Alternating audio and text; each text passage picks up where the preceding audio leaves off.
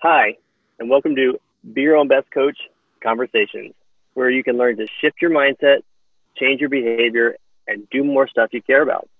I'm Glen Lubbert, one of the co-founders of Be Your Own Best Coach, a 5-week group coaching program. And I'm here with my colleague and fellow co-founder, Dr. Deborah Teplow. Hi, Deborah. Hi, Glenn. Great to be here with you today. So today I wanted to talk about how we think about change doesn't always put us on the path for change. What's the problem and what should we do instead, Deborah? Oh, it's such a great question. And so how do we think about change? Well, we have coached thousands of people, literally. And so often what we hear when we ask, well, what do you want? And what we get is always what people don't want. I don't want to be so stressed out. I don't want to be so overweight. I don't want to be smoking. I don't want to be drinking, drugging. I don't want to be sitting at this stupid job the rest of my life. A lot of don'ts and a lot of problems. I'm too this or I'm too that, or, my husband or my wife or my partner's too this or that, or my kids. It's often framed as the problem and the don't.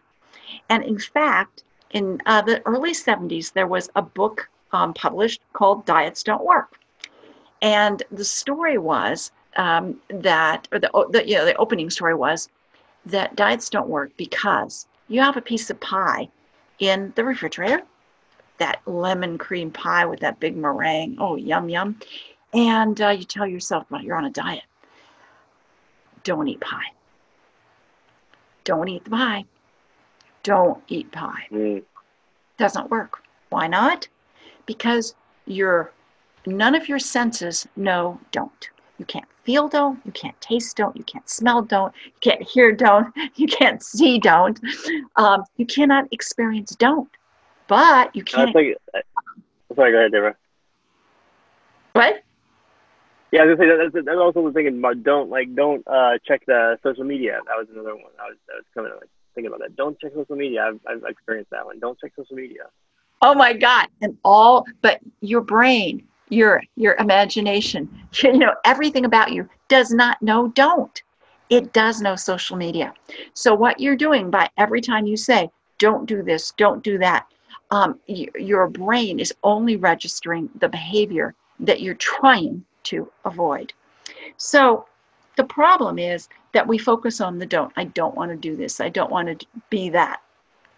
We don't focus on what we want instead. And in fact, Glenn, when you asked me that question, what's the problem and what should we do instead? That is the answer. The answer is instead. So when you're thinking, don't eat the pie, well, take the next step. What do you want to eat instead?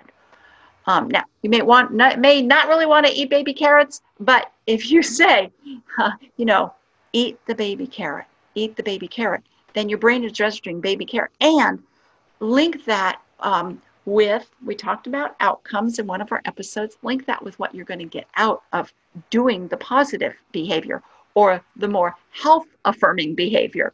So whenever you catch yourself saying, I don't want to do X or I don't want to be X, ask yourself the next question.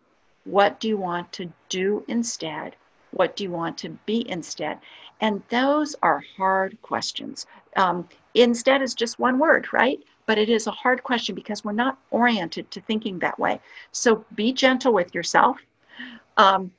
Understand that it is a hard question because we are very oriented to all our problems and what we don't want. It's a lot harder to think about what we do want, but that's where you're going to find the gold. And once you latch on to the tiniest thing about what you do want, you can keep polishing that gold. And by that, I mean elaborating on what it is you do want and imagining having arrived at that outcome of what you do want. So in case of, don't eat pie, it's eat healthy, eat the baby carrot, enjoy the juicy, crunchy apple, because I will be thinner, I will look good in my clothes, I'll be proud of myself, I'll be more energetic, I'll play with my kids, I'll go out dancing, etc., etc. That's interesting, and it just continues to grow and grow and grow on the instead to your larger outcomes you want in your life. Absolutely. Absolutely. You're really talking about what kind of life you want to lead and who you want to be. It's not just the don't do this. It's it's who am I to myself, who am I to the world, and what difference does it make to me and everybody else? So I was thinking about the social media. Don't do social media. So immediately, first thing I thought about was, okay, what do I want to do instead? Well, I want to connection. So maybe it would be, text a loved one or a friend, and so I make that connection, and I'm using the device. But then I was thinking, well, what I want to do instead of, I want to be more productive and do some of the work that I really want to do, or what would I want to do instead is maybe I just want to verbally connect with a colleague, if I'm during the work day and not being distracted by the social media. And then why do I want to do that? I want to have better connections and relationships, and so I can have more enriching work and life. So it does just sort of have a ripple effect. You keep going and going, and it really helps, I think, to see that different way of being. Yeah, and just how you did that's kind of wow. I mean, that is really awesome that when you start thinking about what do I want instead, it completely opens up the floodgates for a lot of imagining and creating a really beautiful and more fulfilling future. Well, that's fantastic, and that's really just that one word. Yeah, instead, it's so powerful. Mm-hmm. Mm-hmm. I think that's a great place for us to wrap up. Thank you, Deborah, and thank you everyone for listening. I want to let everyone know to check out BeYourOwnBestCoach.com, where you can find out more information about our 5-week group coaching program. Listeners of Be Your Own Best Coach Conversations can take 10% off enrollment costs by using the keyword conversations. Thanks again for listening, and stay well.